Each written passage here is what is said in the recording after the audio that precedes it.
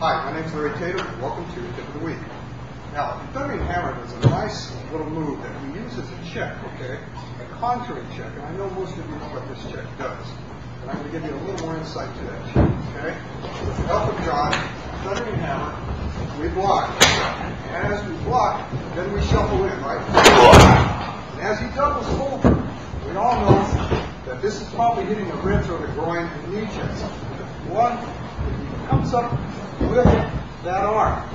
Normally the check goes over his shoulder as we watch, as we go into the next strike. But in this case, we're going to move that check over a little bit, not just use it as a contour check. We're going to use it as a reverse hand sword to strike the back of his tricep on his arm. I'll show you what I mean. So we block first. Again, as it comes up, this move chops down on that arm, which also feeds that point, the hammer to the kidney, and so forth.